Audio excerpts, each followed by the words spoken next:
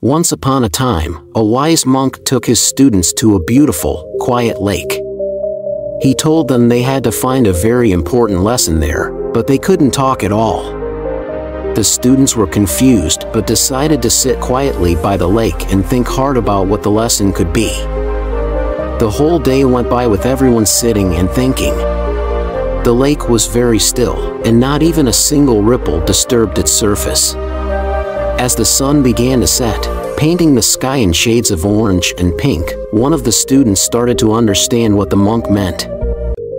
He noticed how the lake, calm and peaceful, showed a perfect picture of the trees, the sky, and the clouds above it. It was like the lake was a big mirror, reflecting all the beauty around it because it was so still and quiet. This student realized that the lake was teaching them something very special without saying a word. It was showing them that when they are calm and peaceful inside, just like the lake, they can see and understand the beauty of the world much better. It was a lesson about being quiet and peaceful inside so they could reflect the beauty of the world just like the lake did. Seeing that the student had figured out the lesson, the monk explained further. He said that just like the lake, people can show the beauty, truth, and peace in what they do and think if they learn to be calm and quiet inside.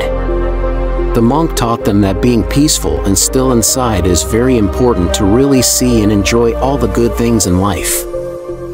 This story teaches us that being calm and taking time to be quiet and still, like the lake, helps us understand and appreciate the beautiful things around us. It's like when we're quiet and not all busy and noisy, we can hear what our hearts are saying and see the beauty in the world much clearer.